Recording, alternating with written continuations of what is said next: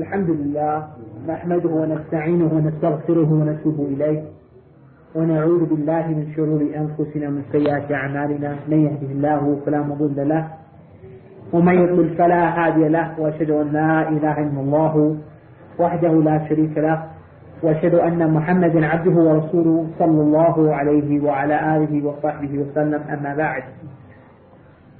So the title of this lecture is, you might translate as the methodology or the manhaj, the Arabic word I'm looking for, of Ahlus-Sunnah wal Jama'ah in acquisition, derivation of their creed,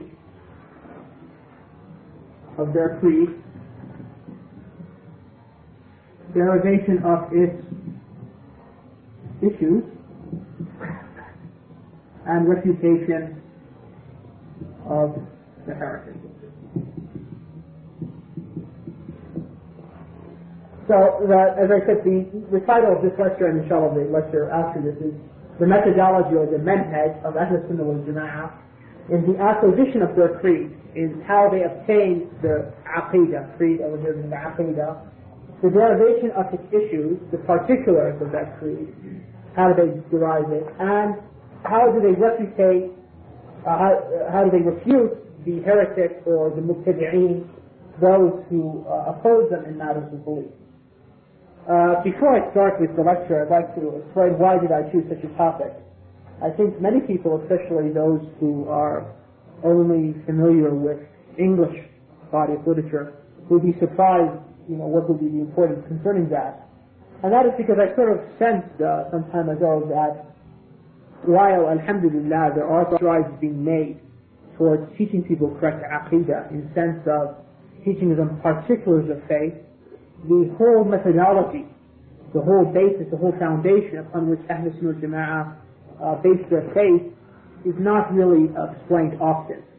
And the reason for this is basically twofold. First, that the lack of people who are qualified in North America, not to say that I'm qualified for this lecture, but that the lack of qualified scholars who speak English to discuss this. And second of all, because usually this topic is in the past found scattered in the works of the scholars, and until recently you don't find many works trying to elucidate this methodology in simple terms which can be easily taught in a session like this, until as of late. Previously the scholars throughout the centuries would discuss this either in different parts of their book. They would maybe touch on an issue here or there, or they would discuss it in such voluminous works, such large works that it's very difficult to try to digest and then deliver as lectures and so forth. Allahu a'lam.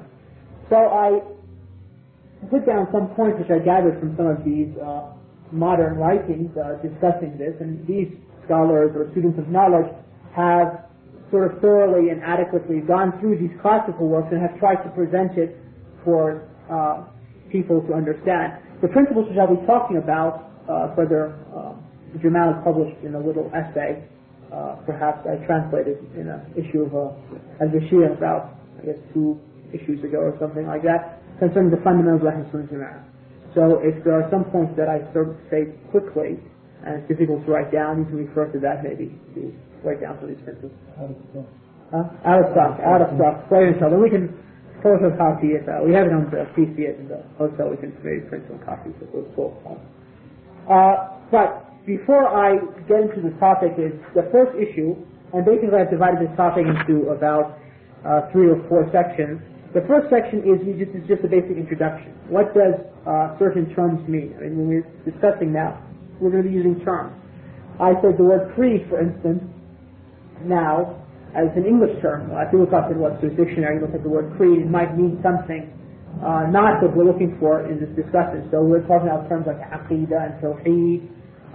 What does Ahlus-Sunnah wal Jama'ah mean? What do we mean when we say the word as-salaf as-salih? These are certain terms which have a religious import to it, a religious significance, and we need to understand these terms in light of the Qur'an and Sunnah. The first part is a little introduction to some of these terms.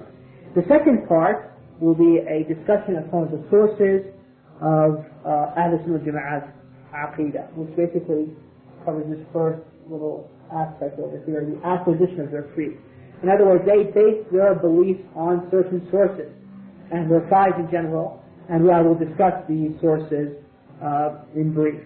The third section will be some unique characteristics that distinguish the aqeedah of Ahlus-Sunnah Jama'ah from all other creeds, whether from the different sects which exist within this Muslim community, this Muslim ummah, and also from other religions outside of the Islamic religion. There are certain characteristics, unique characteristics, and I think I have 6 or 7, that separate the beliefs of the Sunni Ahlus-Sunnah Jama'ah Orthodox Muslims from all other creeds. And then we come into the third part, which is the fourth part, the derivation of its issues. And these are the 12 principles that I have, or some principles, which how do we actually derive the different issues of belief. And there are about 10 or 12 principles. And then finally, the last principle of these, which they derive, is how they refute, and this has 20 principles underneath it, and that's the refutation of the heretics. In other words, those people who go against Ahlus-Sunnah Jama'ah, how do they refute them? So this is in general what these two lectures are going to cover, and I will try my best to cover this. Just to give you an example of how this topic is a very deep topic, one of these 12 principles, or 10 principles that I'll mention in their derivation of its issues, one scholar of Islam, Ibn Taymiyyah, wrote 10 volumes just concerning it.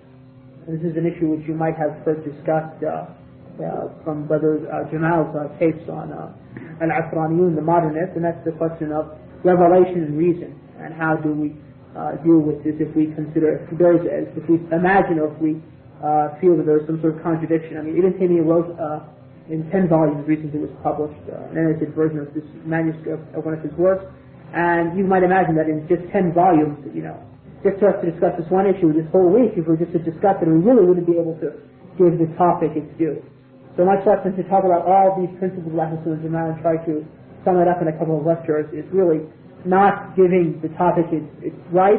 However, the idea is just to place a foundation, right, for further investigation and study with qualified people, qualified leaders, inshallah, and will allow us to, learn from them, and we will be able to benefit. But at least now we just try to inform ourselves, so when we come across these scholars, we can, benefit from them. Okay, so coming to the first point, and these are I just said, since I see you brothers are ʿAli, to write notes, introduction, and this is a definition of certain terms. The definition of certain terms. What are some certain specific terms? The first term we're going to take is aqeedah, which you'll find me often calling it creed. This is just the way I translate it, not to say that all sound is translated. Huh? Oh, now they go, okay, so the brothers have aqeedah.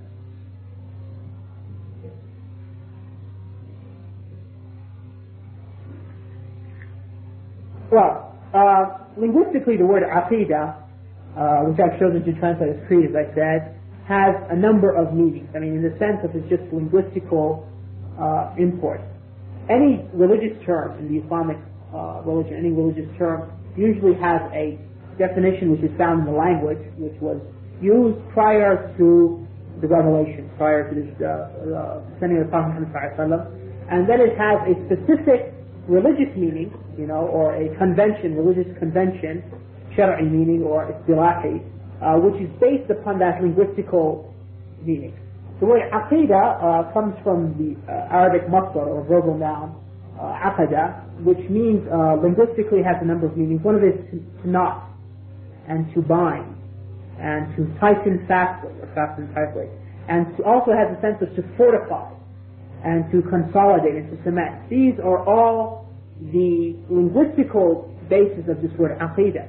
However, by convention, when the scholars use this term aqeedah in religious writing, they mean a certain meaning, and that is any firm, unwavering belief which is not open to any doubt with its beholder.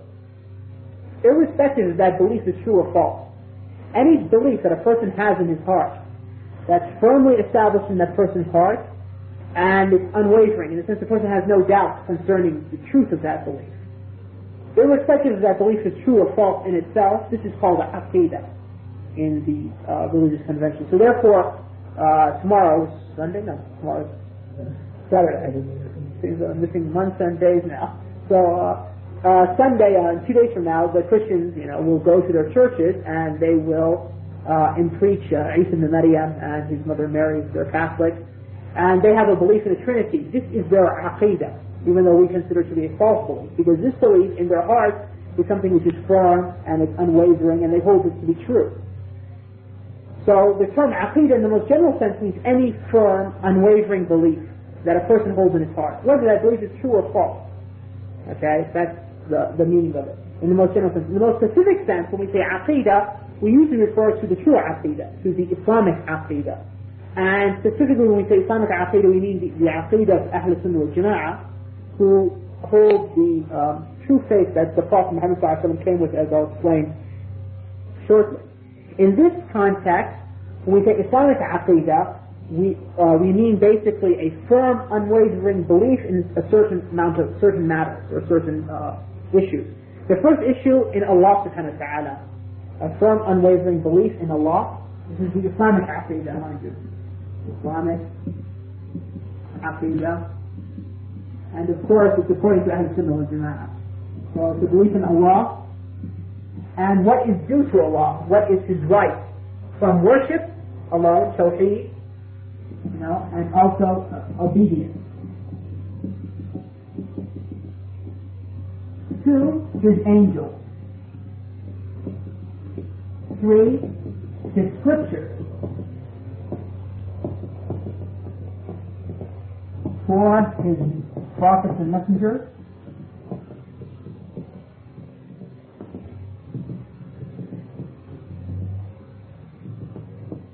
5, the last day.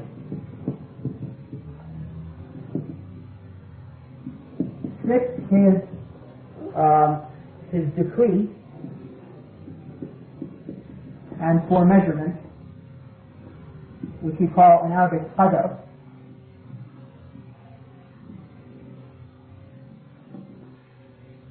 And 7,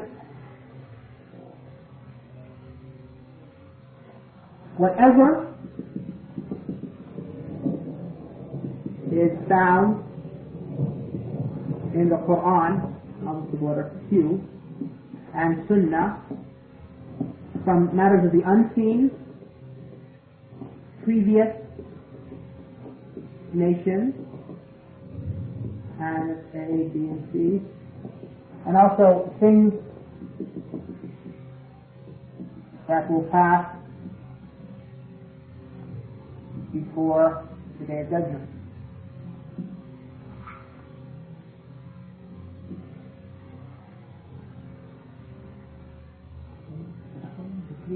And for measurement, predestination, for measurement, qadr. And finally, number 8, which is right over here, all absolute issues in the religion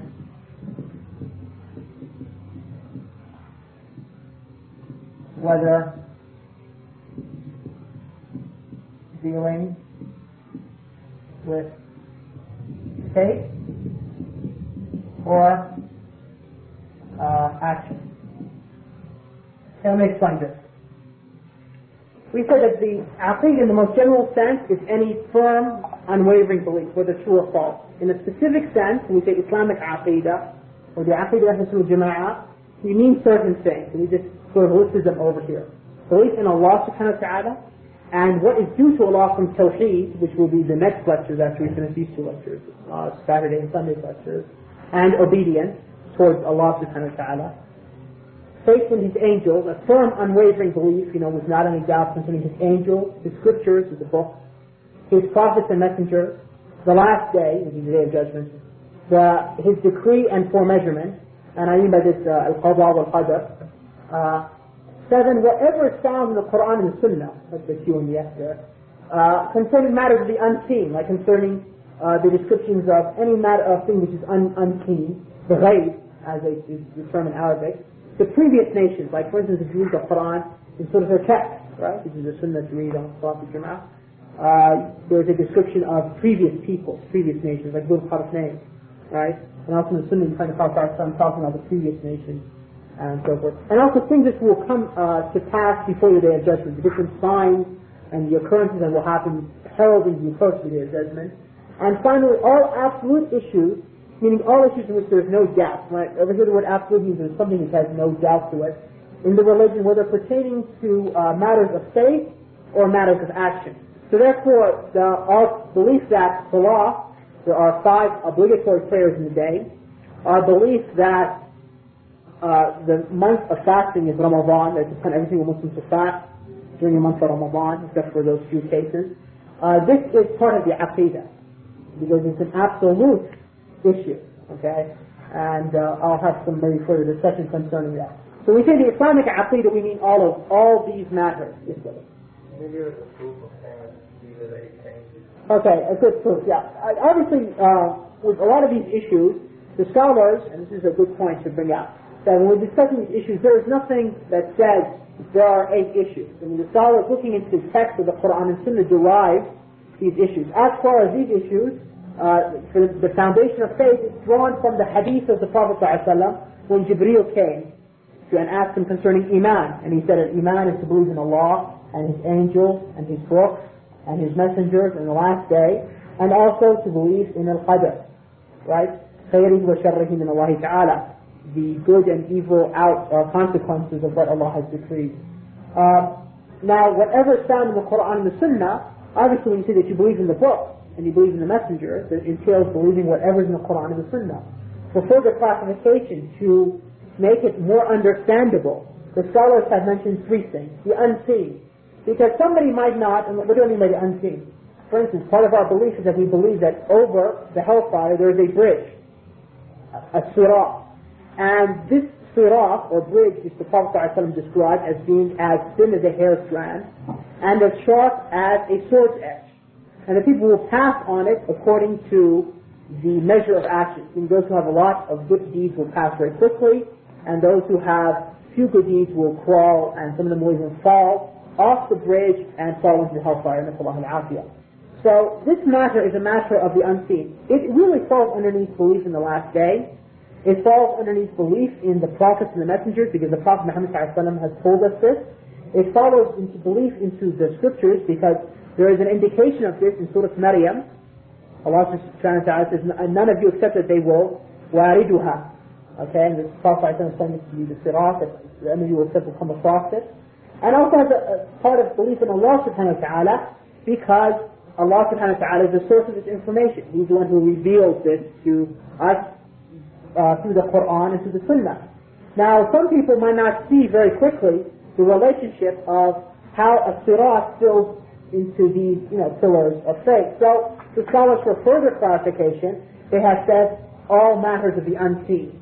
You see, just to make it a little bit easier for people to understand. Previous nations also, by way of the Qur'an and Sunnah, like about the children of Israel and so forth. And likewise, the signs before the Day of Judgment, that's part of faith in the Day of Judgment, part of faith in the Scriptures and the Prophet Muhammad ﷺ. But also just to further classify, to make it just for the sake of learning, to facilitate learning.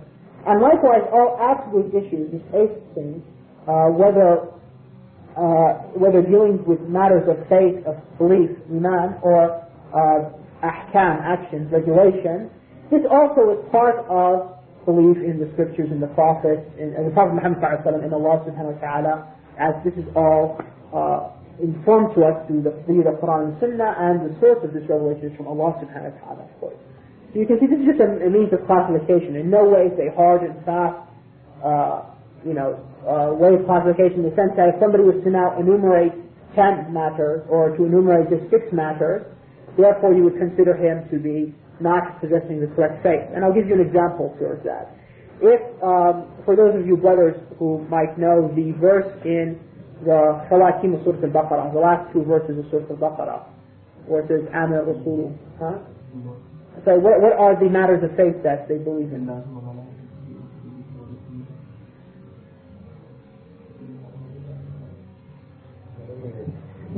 Looking for more, because right? Yeah. How many? 4. SubhanAllah. So in the Hadith of Jibreel, Qadr. Well, some riwayat say, some riwayat is true. Some riwayat say, well, ba'd al-maut, the resurrection of the dead, resurrection after death. That's true. Some of the narrations do mention the seventh. But the point is that the famous narration, or the one that in Bukhari and Muslim mentioned just 6 matters. Likewise, the ayah in Surah An-Nisa, which says, which mentions the pillars of faith, mentions only 5 pillars of faith. It mentions belief in Allah and His angels, and in the book, scriptures, meaning in whole, and the last day and the messengers. So you find the Qur'an, some principles are mentioned, the Sunnah, other principles are mentioned, but still, this doesn't have any contradiction. Why? Because really belief in Qadr, belief in Qadr, or belief in this 6th principle, in His decree and foremeasurement, is part of belief in Allah, because it deals with Allah's actions and Allah's wisdom, which is part of His attributes and so forth. So this really turns into this principle. And it is said by some scholars of hadith that the reason why the Prophet ﷺ mentioned this and separated this from a belief in Allah, because the Prophet was aware that people would deny Qadr from his ummah, and he wanted to stress the importance of this belief in the subject. And that's one explanation. Now, I'm going to go to that. No. Maybe I don't know if you like that question right now at the end, but I'll ask you this. Some people, if someone says that they will just believe in those 5 things which are mentioned in the Quran explicitly, 1 to 5, and do not believe in the degree because it's not in the Quran directly mentioned along with those 5. We'll leave this for further study later on. Okay, so this is the point I'm trying to make now. I mean, what are we trying to understand here?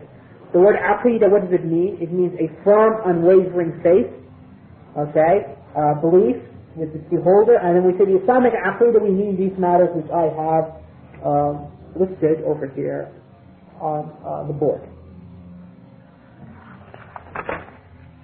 Now, we should understand that the question which perhaps might have come to your mind is that this term aqidah, does it appear in the Qur'an and the Sunnah? I mean, we hear of these people who like to talk always about aqidah. Where is this word in the Qur'an and the Sunnah? And the truth of the matter is that the word aqidah is never mentioned neither in the Qur'an or the Sunnah, nor is there seems to have, and to the best of my knowledge, anything which indicates this term. However, the term which is used, the Quranic term, which is used is iman. And this is the Quranic term to use this. Likewise, there are other terms which the scholars of Ahlus-Sunnah wal Jama'ah have used of similar meaning, and they are, in many senses, you might consider synonymous, meaning they all mean the same thing. Another term is at-Tawheed, and we find this used by the earliest scholars. For instance, I always like to give examples of books you can find in the English language. Imam al-Bukhari's translation of his great work, Sahih, the last volume, volume 9, the last book of it, in it you'll find a book called Kitab al-Tawheed, and the refutation of al-Jahmiyyah. So this was a term used to explain matters of belief. If you look through it, you'll find it's just dealing with Allah's attributes in His speech. However, they called it a tawheed. And the reason why, because the single most important issue of the Islamic belief is our belief concerning Allah. And our belief concerning Allah is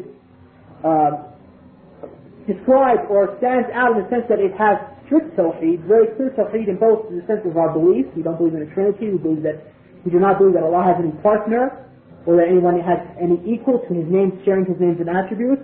And likewise, the tawheed in our actions and our worship, in the sense that we worship Allah alone, and we do not divert any act of our worship to anybody besides Allah. So they used to call it at-Tawheed for that reason.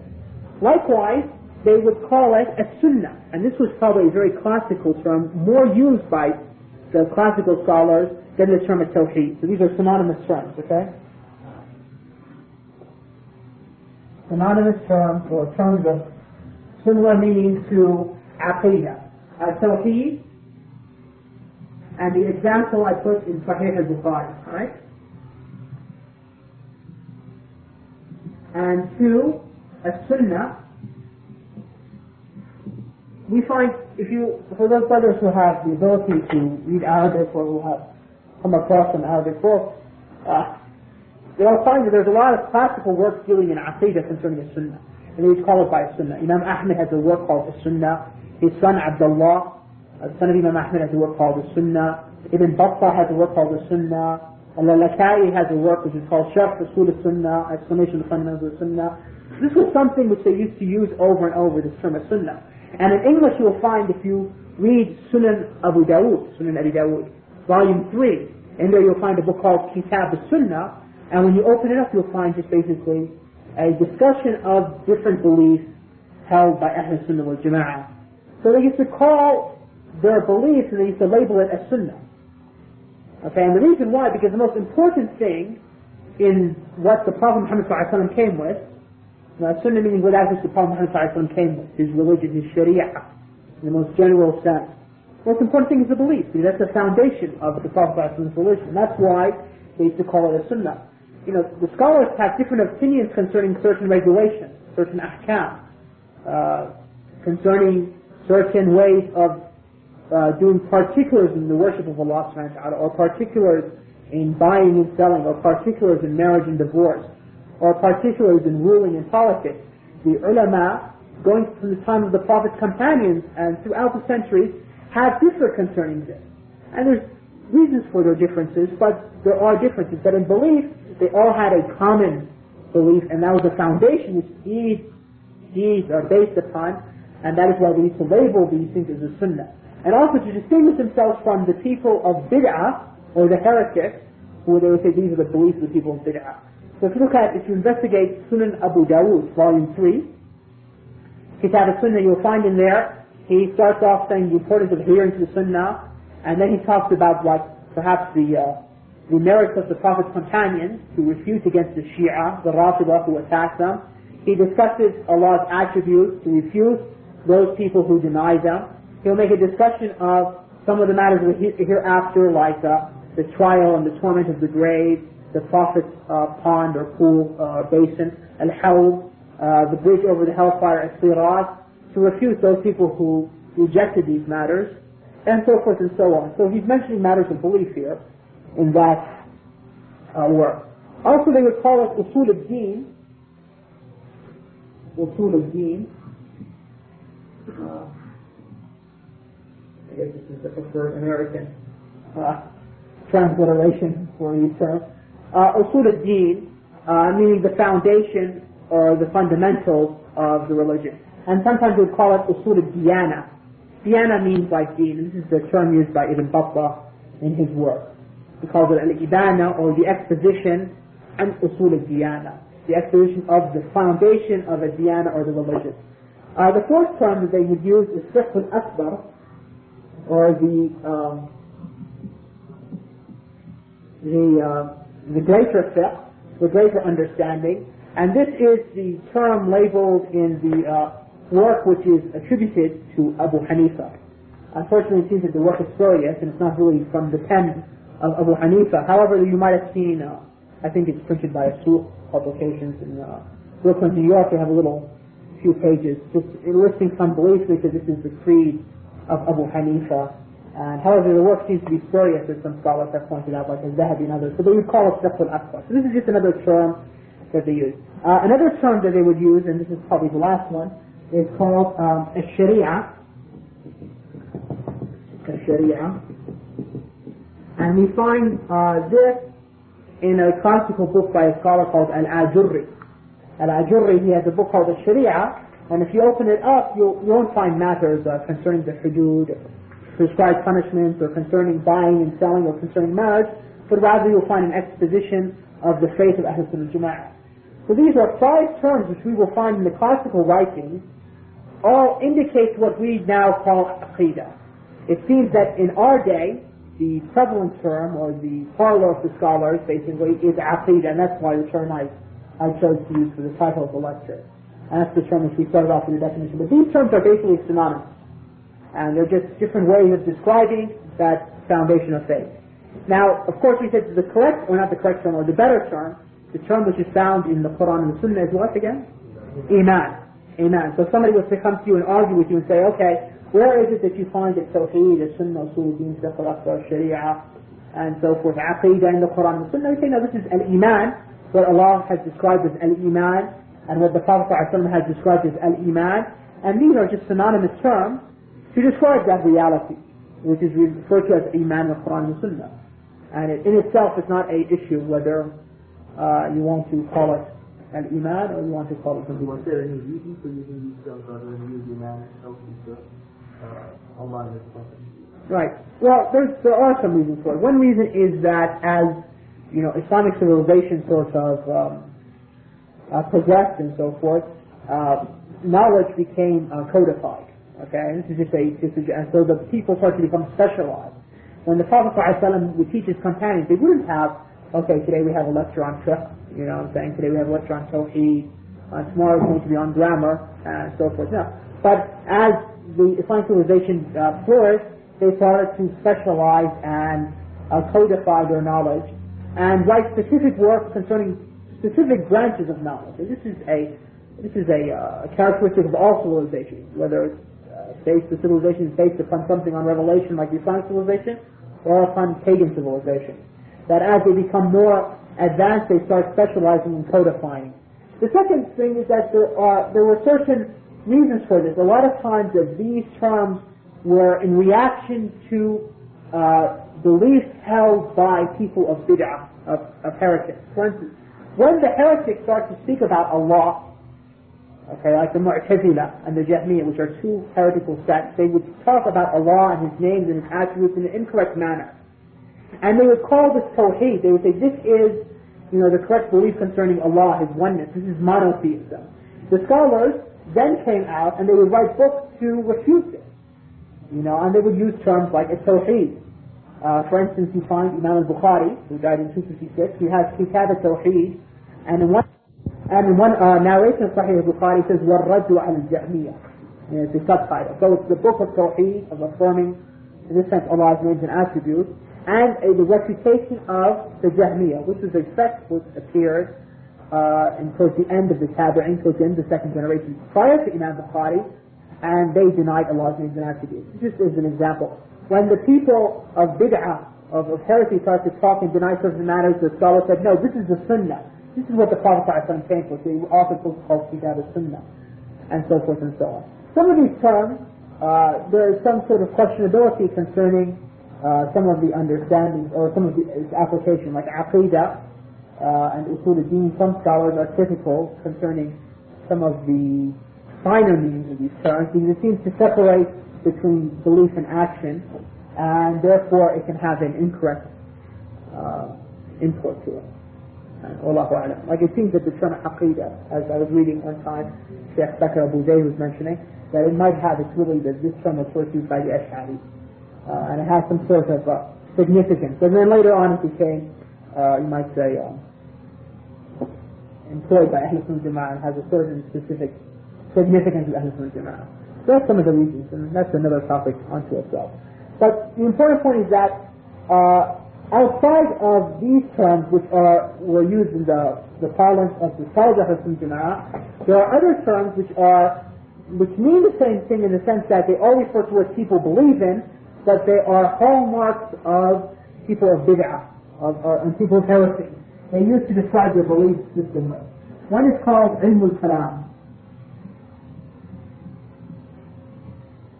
Okay, ilm meaning knowledge, and al-kalam here means dialectic. Okay, awesome.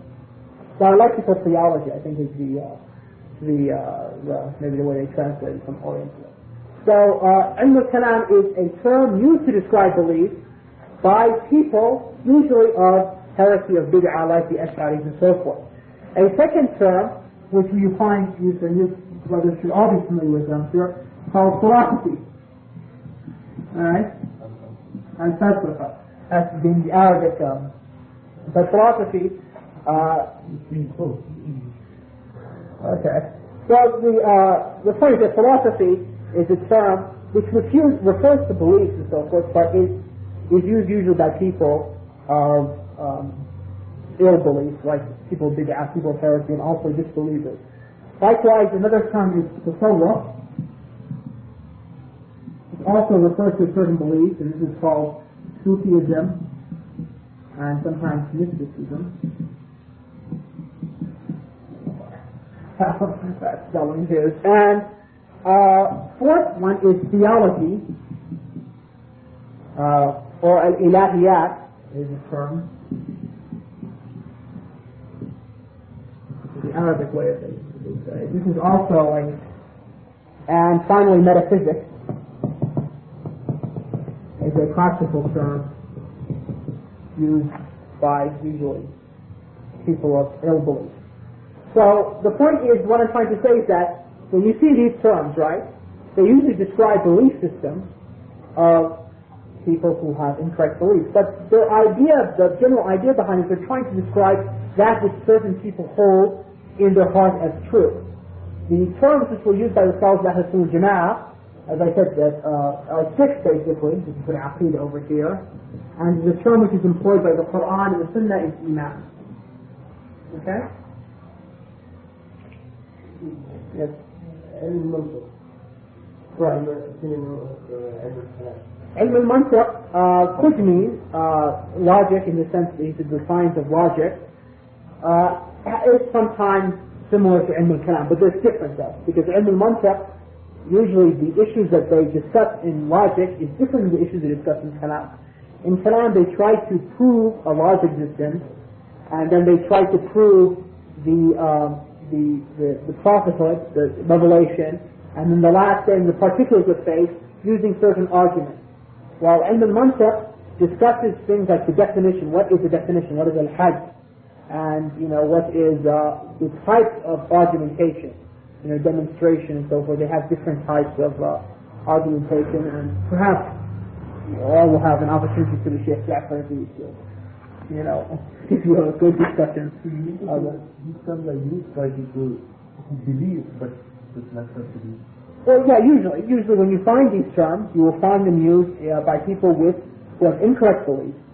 So what I'm trying to say is that in the general sense, we're all talking about Aqidah. Because I said in the beginning of the term Aqidah, when we say in just a pure sense Aqidah, we mean whatever a person believes, whether that belief is itself is correct or incorrect. People describe that belief, while there are ways that the scholars of Ahlus-Sunnah describe that belief, and there are ways people of bid'ah, of heresy, describe their belief. They usually use these terms, and also sometimes people from different religions, after the Islamic religion, will use terms like this. The term which you find in the Qur'an is Iman. This is just a brief introduction to that term. Okay, the next definition we're coming to is now Ahlus-Sunnah wal Jama'ah. We say that this is a discussion of the creed of Ahlus-Sunnah wal Jama'ah. So who are these Ahlus-Sunnah wal Jama'ah that we're talking about? Now, I have chosen to translate this Ahlus-Sunnah wal Jama'ah. I'll write it for you in Arabic.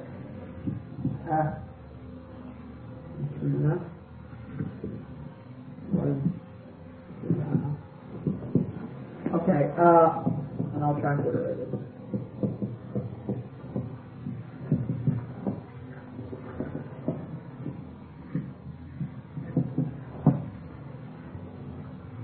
I usually translate this, the adherence to the Sunnah,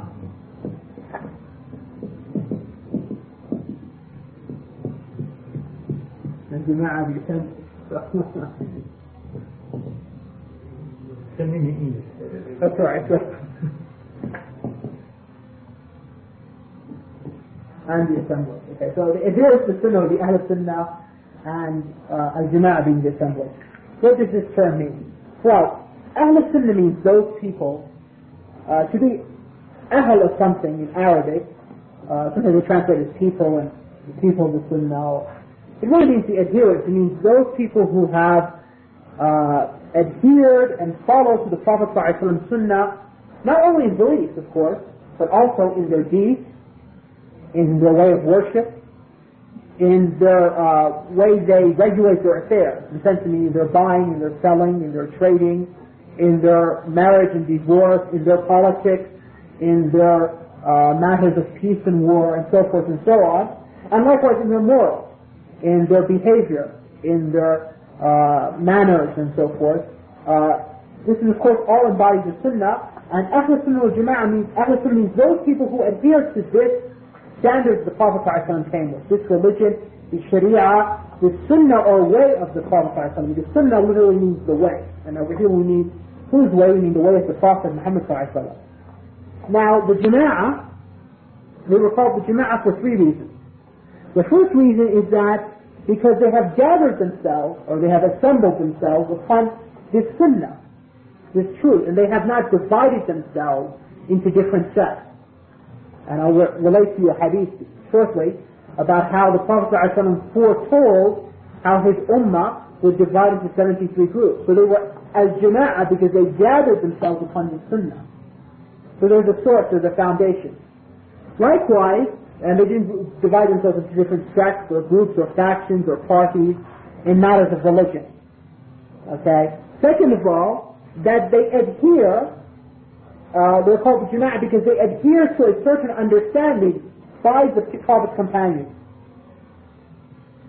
And the first three generations, you may say, are Salaf al-Salih, because they adhere to their unanimous consensus, their ijma', and they adhere to their understanding of the Qur'an and the Sunnah. This is the second reason why they're called jama'ah. The third reason why they're called jama'ah is for a reason, is because they gathered themselves around the truthful imam, the political leader of their time, the religious imam, in the sense imam not in the religious sense but in the political authority of their time, and not revolting out against themselves. In the sense they didn't split themselves off and revolt out against it. So these are three reasons why they were called jama'ah. The first reason, because they have gathered upon the sunnah,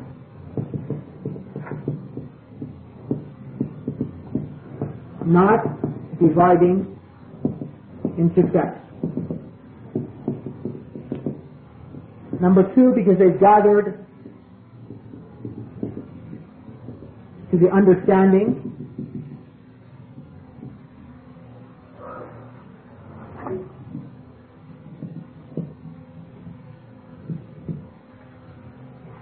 here of the Salaf, and I'll explain who these Salaf are, and their unanimous consensus.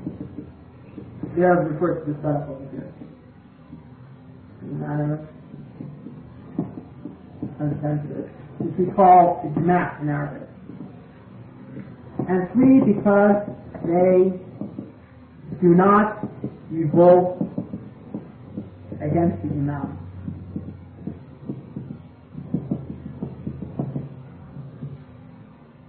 Okay, they gathered themselves because they gathered upon the imam, and they did not revolt against against them. I'm waiting for the onslaught of questions concerning the third point now. Yes. Okay, the Prophet answered Jama'ah to the question that is for the Najiyah. Now, people translate that sometimes as the majority. Now, what is the proof of each one of these that the Jama'ah refers to, adhere to the Sunnah, or Salaf al-Salih, or the Imam of the time? Yeah. That comes from the point when we derive our points. How do we understand the Qur'an and the Sunnah? There's a sort of understanding, but quickly, in case we don't ever get to that point in the lecture, because Ibn Mas'ud said the Jama'ah is whoever is upon the truth, even if it's by yourself, or even if you alone are upon the truth. So, because we say that they adhere to the understanding of the Salaf and their unanimous consensus, here we have Ibn Mas'ud, one of the Prophet's companions, define for us who the Jama'ah is. Okay, but it has a religious sense. It says the Jama'ah is, man wafaq al-haq, whoever agrees to the truth or whoever adheres to the truth, even if you're by yourself. Now, as far as the proof for this second aspect of the Jama'ah, that they adhere to the Imam, this is from the hadith of al-Hudayfa, which is in Bukhari and elsewhere. Prophet describing the splitting of the Ummah, he said, stick to the Imam and their Jama'ah. As one of the, during the time of much fitna, you have people calling people to the doors of hellfire. They stick to the Imam and their Jama'ah. So here, they are called Ahlu Jama'ah because they stick to the Imam, they do not revolt. Obviously over here meant by the Imam, a political Imam. That's why Hudayfa said, and if there is no Imam and there is no Jama'ah, seeing if there's no Khalifa of the Muslims, if there's no Sultan, if there's no Emir, what should I do in this case? Prophet advised him to separate himself from all the different factions, even if he has to go to the jungle and die in starvation, something of that.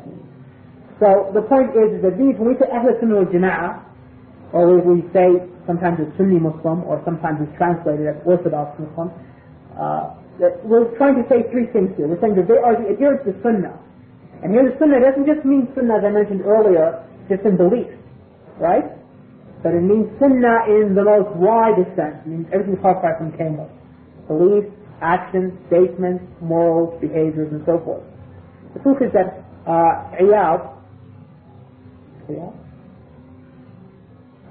one of the tabi'in, al-Iyad, Al-Fudayl bin Iyad, when he was asked what is the sunnah, he said it means to know what you have placed in your stomach, in your belly. Is it halal or is it haram? You see, he didn't say that a sunnah means to say that Abu Bakr is most deserving of the Khilafah than Umar, than Uthman, than Ali, and to believe in Qadr, and to believe the Qur'an is uncreated but the literal spoken word of Allah subhanahu wa ta'ala. He said it means to know what you have placed in your belly. Is it halal or haram? Meaning in the sense that obviously if somebody is going to apply the sunnah to that degree, that he is so careful to make sure that he only ingests that which is halal, he should be more careful to make sure that that which enters into his heart is only true and not falsehood. So this was just a way of thinking. But the point is, it shows us that the sunnah, when we say Ahlus-Sunnah Jama'ah, doesn't just mean belief. Although belief is the foundation, as I mentioned earlier. Okay, is this definition clear, inshallah? They have gathered upon the sunnah, not dividing into sects, factions, groups. Okay? What's the Arabic origination of the term? The Arabic origination? No, Ahlus-Sunnah wal Jama'ah. Well, this is found in some of the statements of Ibn Abbas. He says Ahlus-Sunnah wal-I'tilaf, which you can find in the tafsir of Surah Al-Imran, the verses of Al-Imran, in Ibn Kathir's tafsir. Now, whether this statement is, which has been attributed to Ibn Abbas, whether the chain of narrators reaching him is authentic or not, this is another question. But definitely, you know that Ibn Sirin, who was one of the tabi'een, as Imam Muslim mentions in his Muqaddimah, in his introduction to his work, he says, talking about the origin, talking about the origin of the Senate, of the chain of narrators. He said that prior to the fitna, we would not ask a person concerning, where did you get this hadith from? But when the fitna occurred, and when the division between the Muslims occurred, we started to ask. Those are from the people of the Sunnah we would accept, and those people who are people of Bid'ah we would reject. So this term seems to have its origin as in this group of Ahlus-Sunnah Jama'ah, both words way back from the early time. And obviously, the term Sunnah, and the Prophet ﷺ saying to stick to his Sunnah, and as the brother Yasir mentioned in the hadith where the Prophet ﷺ describing the saved sect that is the Jama'ah, you find it in the words of the Prophet ﷺ. You see, so the origin of this lies in Sharia, the word Sunnah and the word Jama'ah. But in used together in one word, Ahlus-Sunnah Jama'ah, probably Ibn Abbas or Ibn Sirin or in the earliest generations of Muslims at least. What did you say? Ahlus-Sunnah? Well, i'tilaf. I'tilaf means those people who, means like Jama'ah, means those people who have gathered, and they have together, they have not, as opposed to ikhtilaf, which means that they have, right, means that they have, as opposed to dividing themselves. You mentioned fitna. What did you mention in the fitna? This is a difference of opinion between the scholars, and I'll leave it to the scholars of hadith to point to us the intent of Ibn Sirin in this case. Inshallah. So we have the next definition, inshallah, this is the last definition. Then we come to the meat of the topic, inshallah. As-salaf. And usually we say as-salaf al-salih.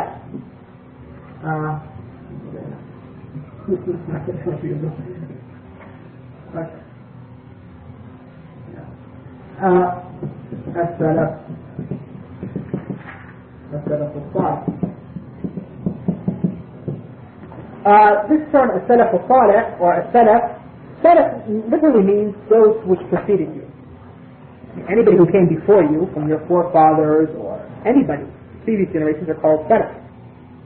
Over here, though, of course, we have a specific connotation, we have a specific meaning to it, and we mean those first three generations.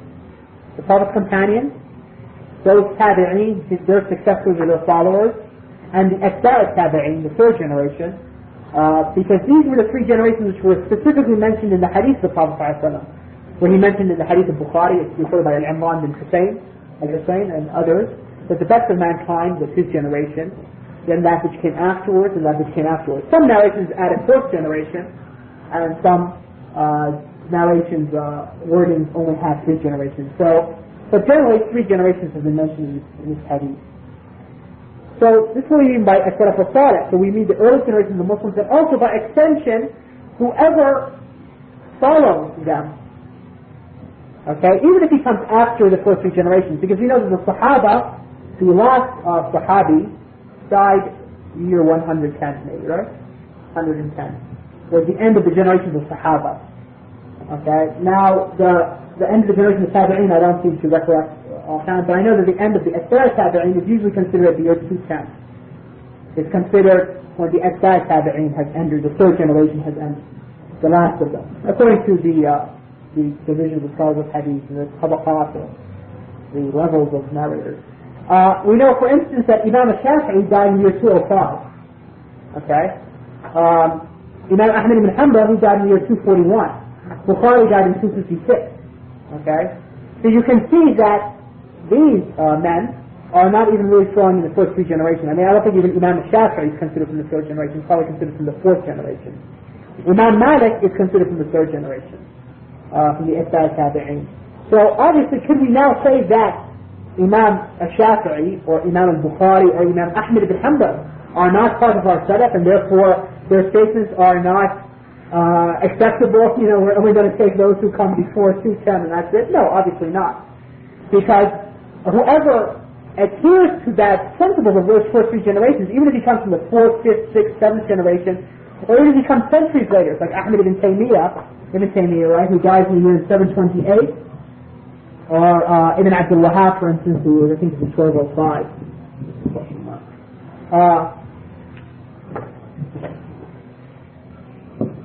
These are all considered part of the Salaf in the sense that they all upheld that same principle. Abu Hanifa is 150. 150, and he's from this lesser of the second generation. Not because he's, don't misunderstand when I say lesser. Now, in the sense that usually they divide the succeeding generations after the Prophet's companions to those who saw a lot of the Prophet's companions, they call them al-Kubra, or the major, and then those, and that would be like Ibn Musayyib, Sa'id ibn Musayyib. And those are, then they're called al-Wusta, the mid of that generation, and they're also called the Sughra or Sighar, and that's the third level. Because Abu Hanifa, he only met 3 or 4 of the Prophet's companions, and therefore he's considered a Sughra. So lesser here doesn't mean in the sense of his, our esteem for him, but in the sense that how many of the companions he had.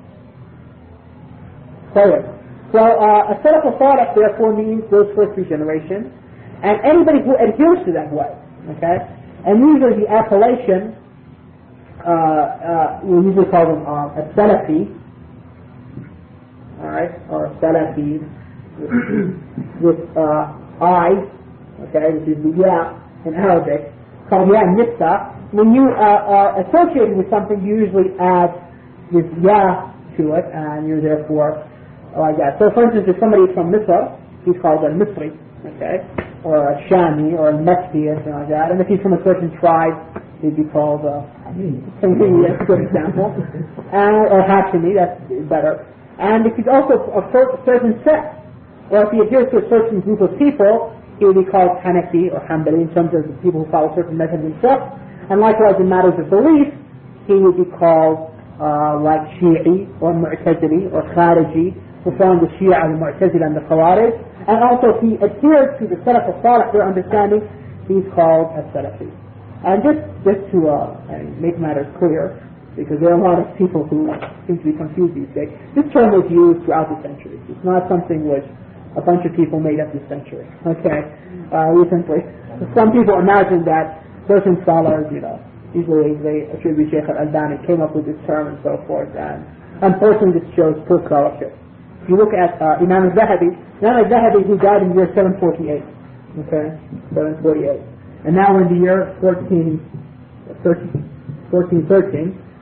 I missed the day and I missed the month. I didn't want to miss the year also. It was almost 14. In fact, I did that, I went to New York about a month ago and I gave a lecture to 14. So, Imam al-Zahabi in a number of his works, he described certain scholars and called them that they were Salafi. And I'll give you an example. He describes Ibn Salah has scholar hadith in his work Tazkirat al-Hifaz, calling him Salafi. And also he has a mu'jam, you might say an index or a concordance of his scholars who taught him, and he describes some of them as being Salafi and Aqidah. And in his other work, Sirah A'lam al-Nubala, he describes somebody as being Salafi. Is the time right now who he described. But the point is that this term was used, as you can see, over 700 years ago, and even before that, was used by scholars. So there's no harm in this term, as long as we're trying to say that it is an adherence to a Salaf al-Salih through 2 or 3 generations, right? And obviously it doesn't just mean just something to say on your tongue. I mean, you have to adhere to, just like if you call yourself a Sunni, I mean, saying that you adhere to the Prophet Sunnah, you should be adhering to Prophet Sunnah truthfully and not just by claiming something. So that's the third term. So, opposing this term, since we did different terms before, we should have a term called al-Khalaf, and something we call Khalafi. And this is usually a term, this is a term which is used, Khalaf.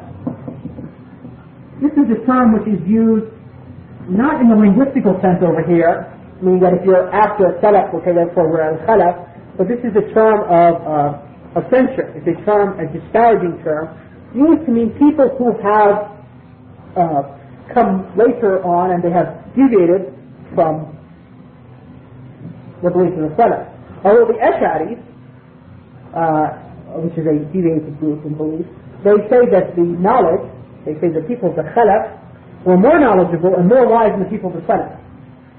Although the people of the Salaf were sound better off because they didn't speak about these topics that these Ash'aris have invented or innovated. So the point is, Khalaf is usually used as a disparaging term. So don't consider yourself, say that I am from the Khalaf and something like that, because I'm not from the first 3 generations. You know, you shouldn't describe yourself that way. You can use the term of censure. Okay. Okay, so now we want to mention 2 hadiths very quickly. And these 2 hadiths form a foundation for our understanding of Ahlus-Sunnah wal Jama'ah. And there are many hadiths on this subject. And I invite you to look at volume 1 of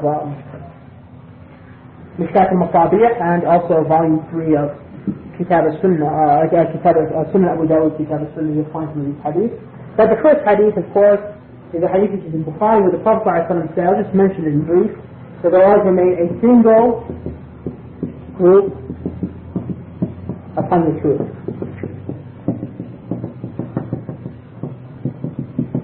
Okay? A single group upon the truth. And the second hadith is the hadith which says the Ummah was divided into 73 sects, and they'll all go to hell, 72 will go to hell, and only one will be saved. And the saved group is, in one narration, he says, those who are upon what he is upon today and his companions.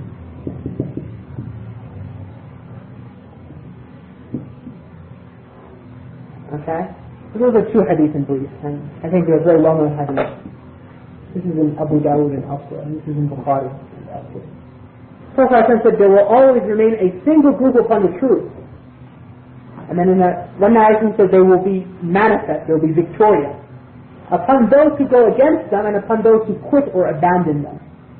And they will remain such until the day of judgment, in one narration until the Messiah descends the second time, Isa Maryam.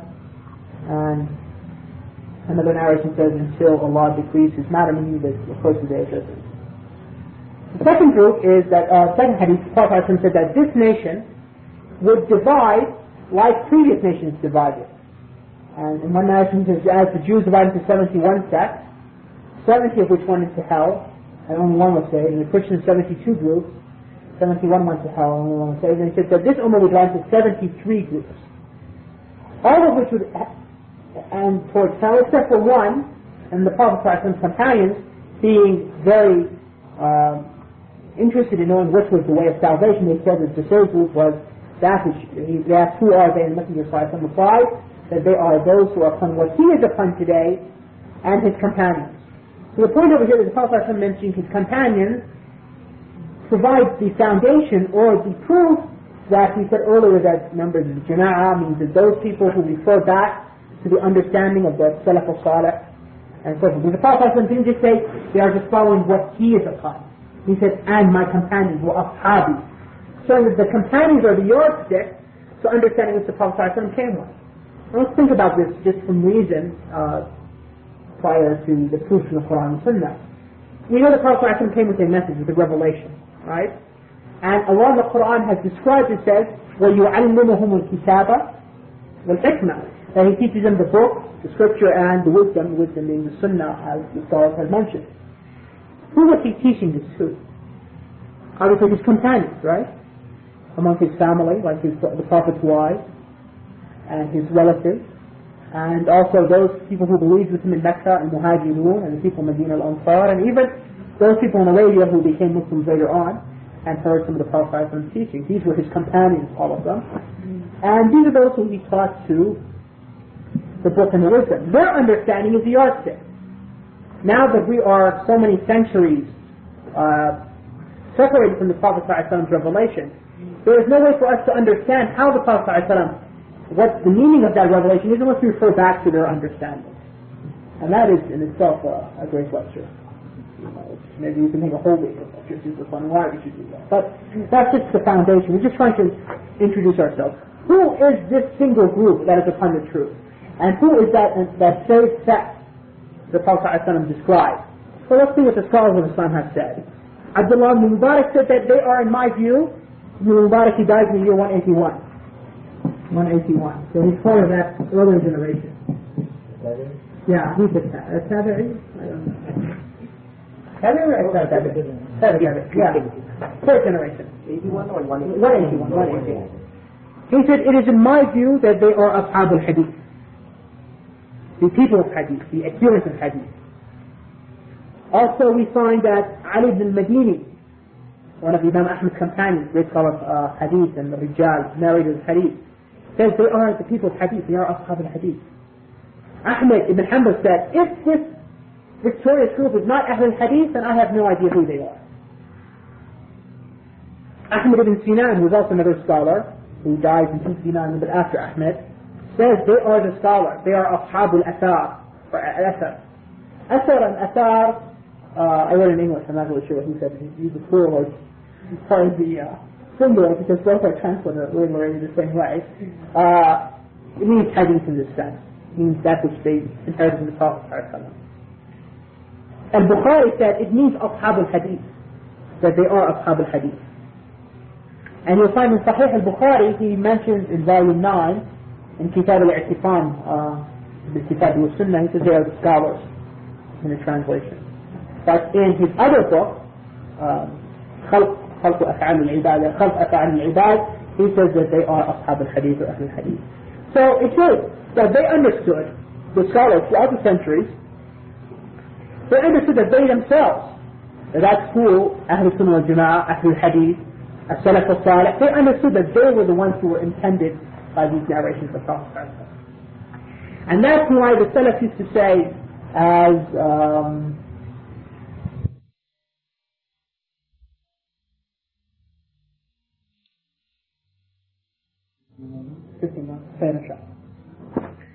therefore we find that Qatada, who was one of the scholars from Al-Basra, from the Tabi'in, he says, it is from the good fortune, Sa'ada. Now Sa'ada, good fortune over here, good luck, doesn't mean in the sense of a worldly sense, but in a religious sense, that Allah subhanahu wa ta'ala has guided this person to that which is good. That Allah allows for the young man who wants to become religious, or for the person who doesn't speak Arabic, al-Ajami, that He allows him to come across or meet a person, a scholar, from the people of Hadith. And that's because they realized that for those people who wanted to whether they were young people and they wanted to become religious, or they were people who didn't speak Arabic, and then therefore they were removed from the source of the Prophet ﷺ Sunnah, that the key for their salvation was to meet a man from the people of Hadith. And that is why Qatada said, perhaps it was Qatada or somebody else in Qatada, and said that my maternal uncles, or my paternal uncles, some of his relatives, were Shia, and some of his other relatives were Qadariyah, which is another deviant sect. And Allah guided me to a certain person, certain scholar of Hadith in his time, certain scholars of Salaf. And Mujahid bin Jabr, that great scholar of Tafsir, that scholar of Tafsir who al-Bukhari, who was a scholar from the third generation, said that if Tafsir comes to you by way, explanation of Qur'an comes to you by way of Mujahid, pay heed to it, pay attention to it. Because it is known that Mujahid was one of the students of Ibn Abbas. And Ibn Abbas, the Prophet's companion, was that person who the Prophet ﷺ made dua for him. He said, "O Allah, فَقِّهُ فِي الدِّينِ وَعَلِمْهُ التَّأْوِيلِ." Give him understanding in the religion and teach him ta'wil. Ta'wil in the sense means explanation of the Qur'an or the meaning of the Qur'an. Mujahid was one of Ibn Abbas' students, and he said that I presented the Mus'haf, the Qur'an, the scripture, to Ibn Abbas 3 times, from one cover to another cover, or from its beginning to its end, stopping him at each verse, asking him, what does this verse mean concerning who was it revealed and when was it revealed? So Mujahid had all this great knowledge of tafsir, and that's why you find that the earliest scholars of Islam base the tafsir upon the tafsir of Mujahid very often. Imam al-Bukhari, for instance, in his Sahih, when he explains the verses in chapter titles, it's not usually translated in the English, but in the Arabic. Usually when he's explaining different verses, certain words, he's usually relying upon the tafsir of Mujahid. And likewise, Imam Shafi'i also would do likewise, rely upon the tafsir of Mujahid. What did Mujahid say? Mujahid, this great scholar from the second generation, he said, it doesn't matter to me which of these two blessings is greater, the blessing of Islam or the blessing of the Sunnah. And why did he say that? Well, because we know that the only religion which is a man may attain salvation through is what? The religion of Islam. And the only group among the 73 groups within the fold of Islam which a man may attain salvation through is what? The people of the Sunnah. And that's why Mujahid said to me, it makes no difference. Which of these two blessings is greater? That Allah guided me to Islam, or that Allah guided me to Sunnah? Because he realized that, what is he trying to say? That, you need both guidances. You need a guidance to Islam, if you don't follow one of the other five false religions. Because Ibn Abbas said, and with this we'll probably close the lecture, Ibn Abbas said that the religions are 6. 5 belong to Satan, and 1 belongs to Ar-Rahman. And he took this from the verse in Surah Al-Hajj, where Allah subhanahu wa ta'ala says that verily those who believe, that's the true religion. And then he said the Christians, the Jews, the Sabians, the Majus, or the Magians, and those who commit shirk. Those are the 5 religions which belong to Satan.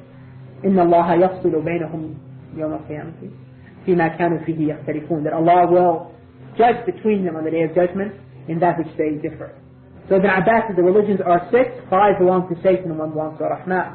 And like in that one religion which belongs to Allah subhanahu wa ta'ala, the religion of Islam, and concerning the Prophet's Ummah, there will be 73 groups and only 1 will be the saved group.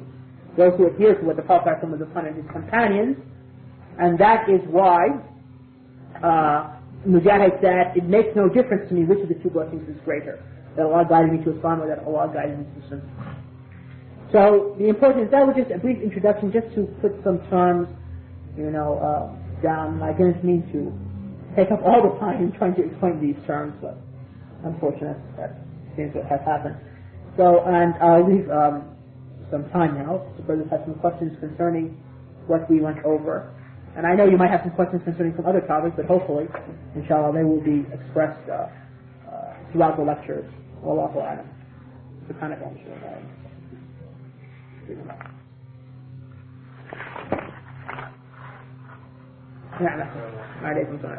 mentioned about young people speaking knowledge and go to learn Arabic and then to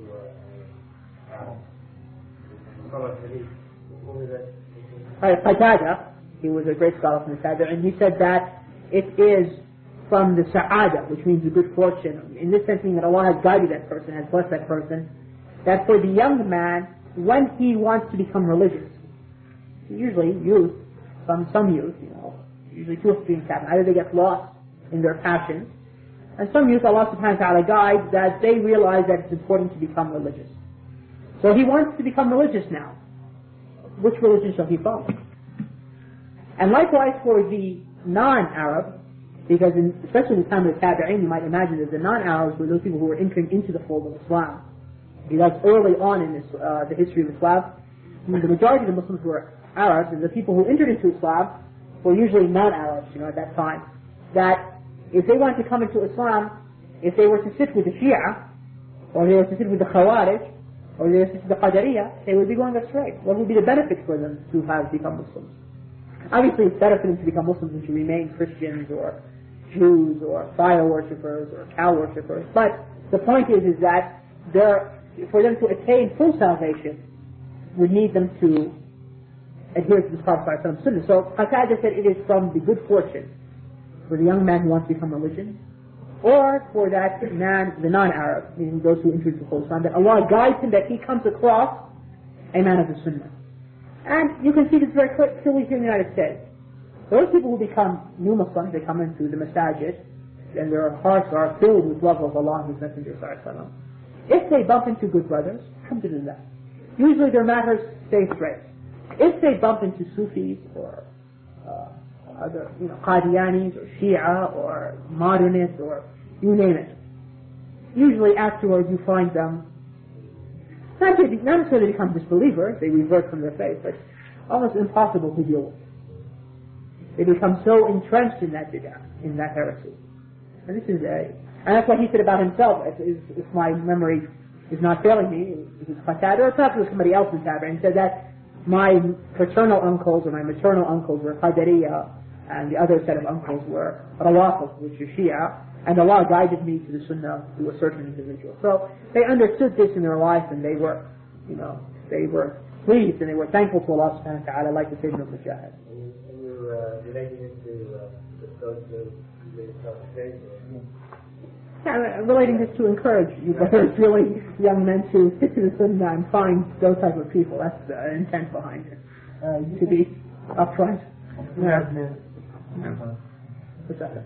I just want to ask, you said South, like, who the group out of the 73 sects would be, they, I want, like, 73 sects of Christians, are there any explanation of that, or what the benefit?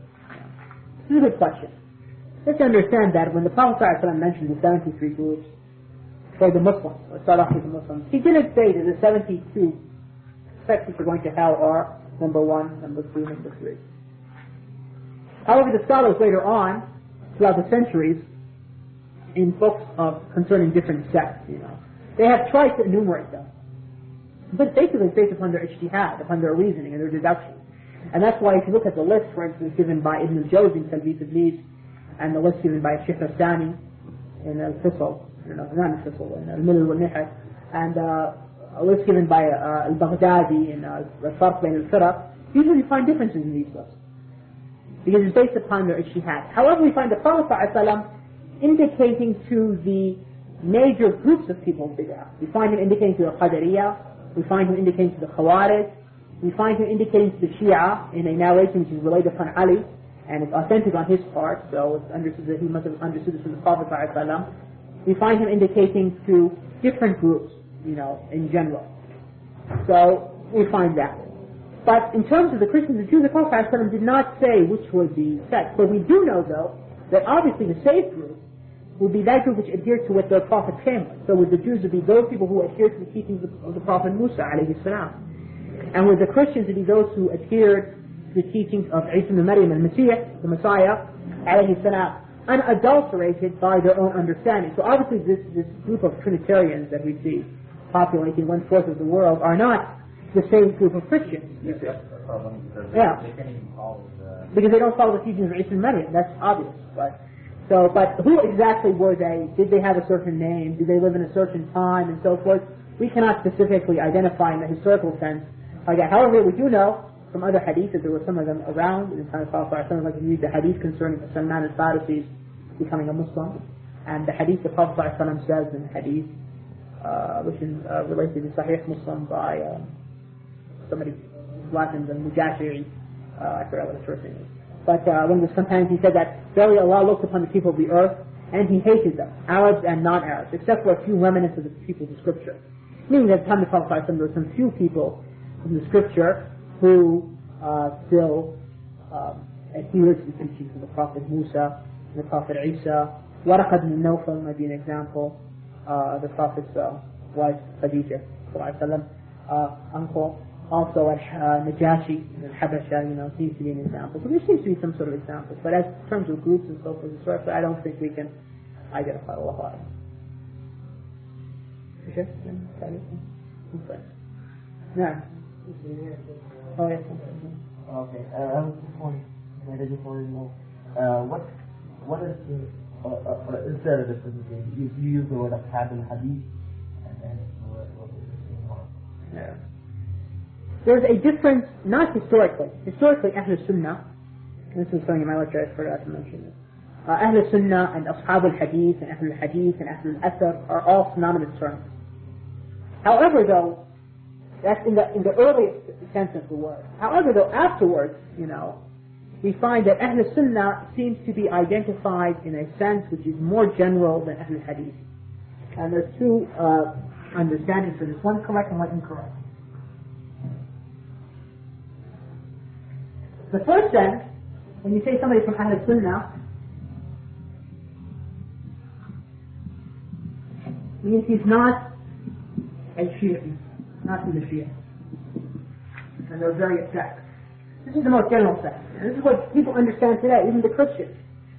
When you find the Christians writing in their newspapers or in their books, they say this man's Sunni, they say he's not a Shi'i. Irrespective of what his creed is. If his creed is that of Ahlul Hadith or Ahlul al-I'tizal, if he's a Mu'tazili or he's a Khariji, he's a Sunni in the sense that he's not a Shi'i. A second sense means Ahlul Sunnah in the sense that it's equal to Ahlul Hadith. That they have certain specific beliefs. And this is what the scholars meant by Ahlul Sunnah. However, though, due to the ascendancy or the appearance of the Ash'ari, who labeled themselves as Ahlul Sunnah, it then became in the Middle Ages, okay? When you say Ahlul Sunnah, you mean that you are an Ash'ari or you're a Maturidi. Maturidi means just Hanafi Ash'ari, that's all it means, okay? That's basically, they have a few different things in Aqidah, but that's basically the difference. So when you say Ahlul Sunnah means you are Ash'ari or Maturidi in Aqidah and in Fiqh, you follow one of the four Imams blindly, and in your Ibadah you took one of the major tariqas, follow Abdul Qadir al-Jilani or Naqshbandi or whatever your tariqa was. So this is what it meant to be Ahlul Sunnah. So much so that we find a person, a great scholar of Hadith, not scholar of Hadith, a scholar of Aqidah who had correct Aqidah, and his name is Safarini. He has a book called Lawam' al-Anwar al-Bahiyya. Nice book of Aqidah which the people of correct belief often use as a major reference. When he says in the beginning of the book, who are Ahlul Sunnah, he says they are the Ash'aris, the Maturidis, and Ahlul Hadith. Or Ahlul Athar, he says. This is a completely false, wrong belief, you see. Because he probably had correct belief, he decided to stick himself, amongst them. But there's no way that the Ash'aris and the Maturidis are from Ahlul Sunnah, unless you mean in this general sense, they're not Shia. Since they do not revile the Prophet's companions, they do not curse the Prophet's companions. But if you mean in Ahlul Sunnah as in the book, like As-Sunnah by Imam Ahmed, As-Sunnah which is in Sunan Abu Dawood, in volume 3 in English, if you mean Ahlul Sunnah in the sense that they believe what Imam al-Bukhari penned in Kitab al-Tawheed, or what Ibn Khuzaymah penned in his work of Tawheed, or what Ibn Battah wrote in Ibana, they're not from Ahlul Sunnah. On all these matters they disagree. Concerning Allah's names and attributes, concerning revelation, concerning the position of reasoning in religion, concerning the position of Qadr and so forth, and so many matters. And that's the topic in itself also. But the point is that, so Ahlul Sunnah wal Jama'ah, you have to be very careful now, because you have to understand that when you use these terms, you have to use it according to the time, with the term in in its historical context, right? When you say Ahlus-Sunnah now, the majority of the Islamic world understands that you're Ash'ari or Maturidi. In many senses, the terms Ahlus-Sunnah, except for amongst the people of Ahlul Hadith, when this term is used, what comes first and foremost to mind are these two groups. And there's reasons why. Because historically, there were certain nations which had ascendancy in the Islamic world and took over large areas in the Islamic world. And they had certain, countries usually have certain belief systems. And they propagated the Ash'ari belief in Africa, West Africa, the Muwahideen state of West Africa, and also the Ayyubid state of Muwahideen Ayyubi's nations and so forth, in the East, the Islamic East. And those countries which derived afterwards, Saxon Belt, they basically replaced the beliefs of Ahlul Hadith with the Ash'ari belief. And that's a subject.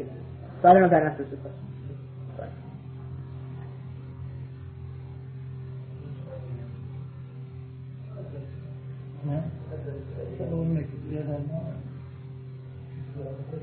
The next session is on the same topic. So.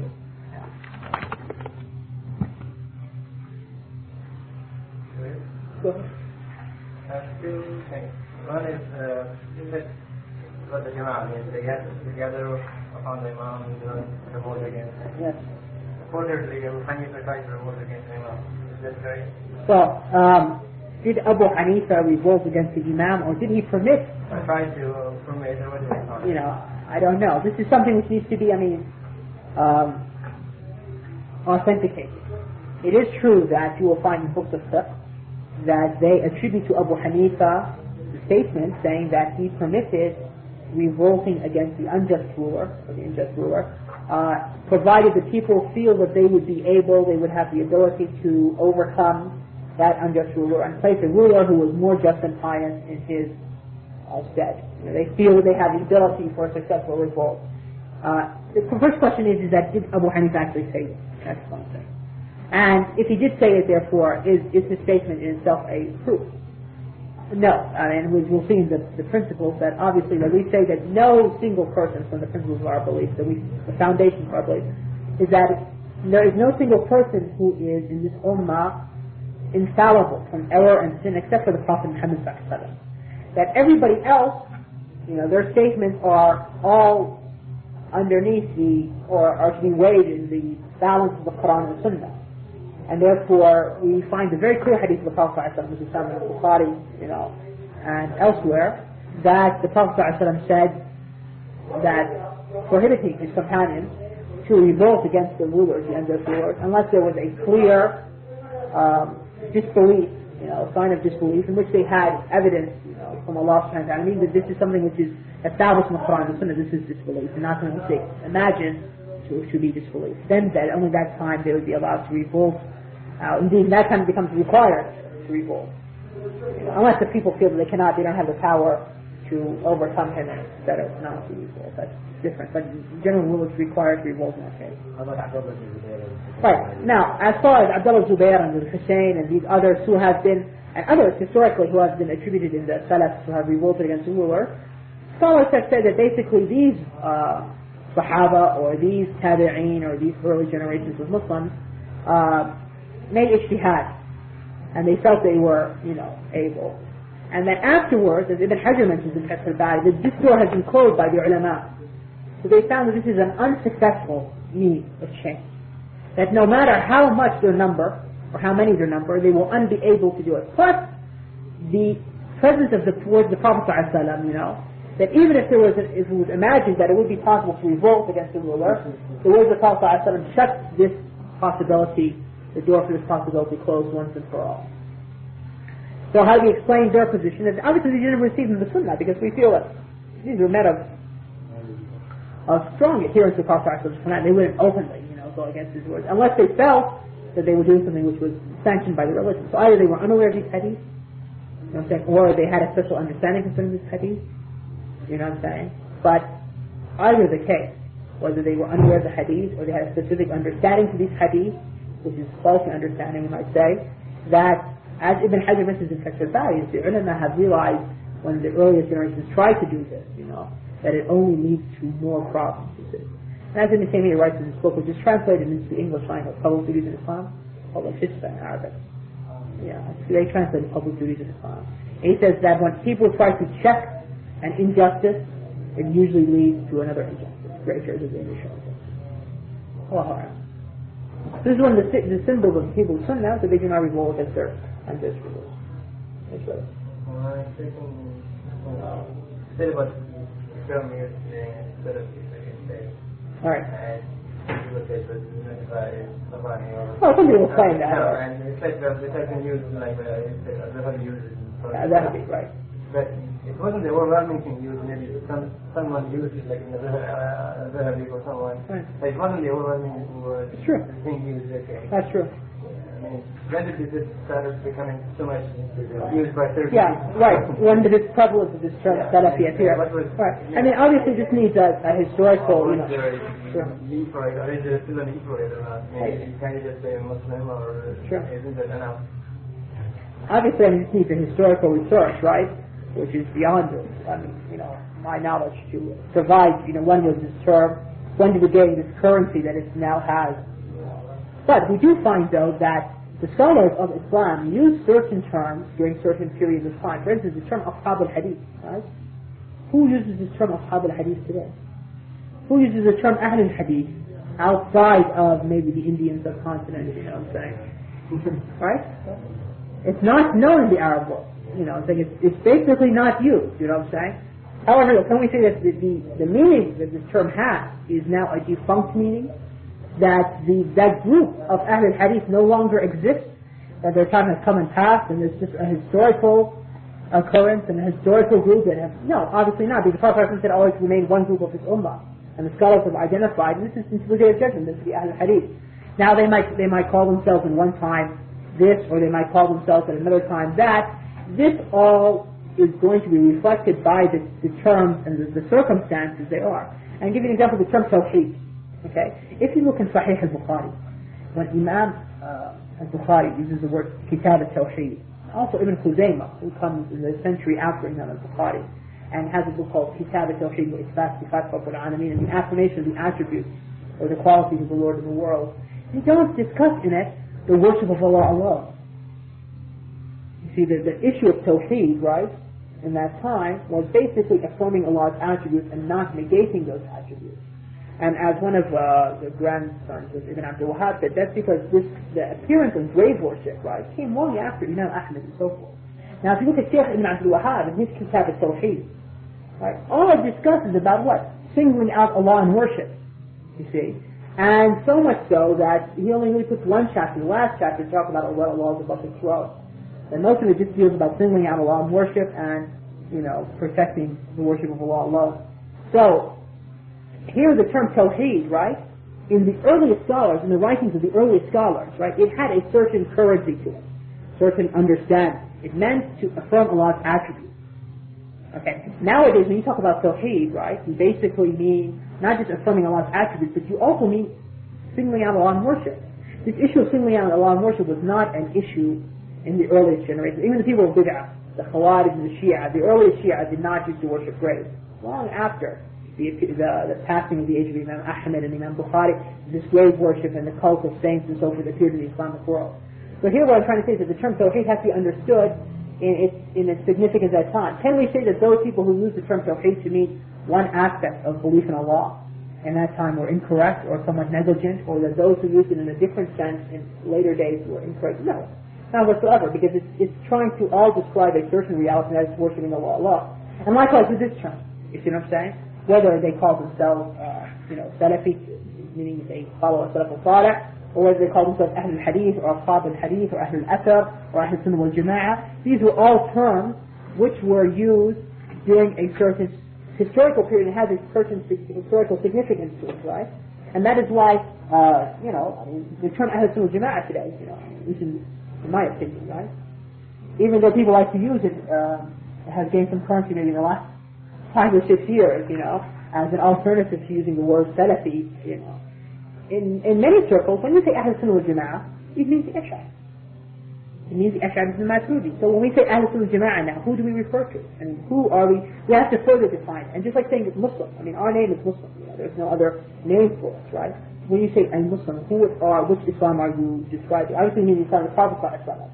But which of these groups is going to hold the correct, true claim, deed to the Islam of the Prophet ﷺ? So sometimes you're required, to further describe the term, And Allahu A'lam, there might appear a group of people, who have completely incorrect beliefs and call themselves Salafi. I'll give you an example, like the followers of Abdul Qadir Sufi.